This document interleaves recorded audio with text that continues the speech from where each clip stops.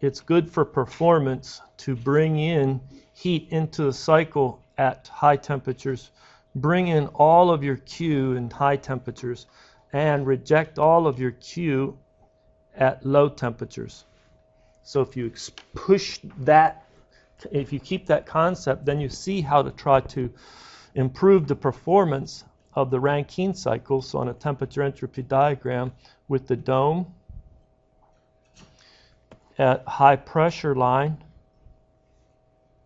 and low pressure line, instead of taking saturated liquid and passing it through the turbine, go ahead and superheat it, because as you superheat it, that amount of heat is coming in at relatively high temperatures. That's going to be good for performance, superheating. When you do that also, it's good for performance. You get higher quality on the exit. Now, it doesn't really do well if you have superheated vapor still on the exit, because you're going to put that into a condenser, and this heat is being rejected at a little higher temperature than it needs to be. So, but the idea is to put in heat as high temperature as possible. You can achieve that by superheating. Also, we're going to talk about later is when you put it through the pump, there's a lot of heating that goes on to bring the liquid up to the boiling point at that pressure. And this heat right here is into the system. It's coming in at a relatively low temperature, and you would like to look for a strategy for fixing that. So the strategies we'll talk about today are superheat. So you're going to superheat the steam, not just have saturated vapor going into the turbine, but it'll be superheated.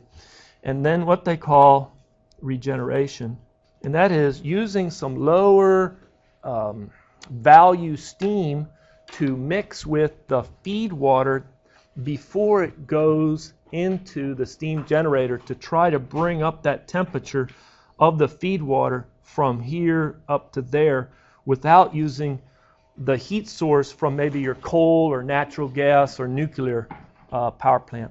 We'll say one of the strategies, then there's a metallurgical consideration. So what you'll do is you'll superheat it to the maximum that you can, and then you'll expand it to an intermediate pressure. So you'll have another pressure line like this. You'll expand it down and then reheat it and then expand it. So you're bringing in more heat at a relatively high temperature by reheating. Reheat. So superheat, reheat, and regeneration are three strategies to improve the thermal performance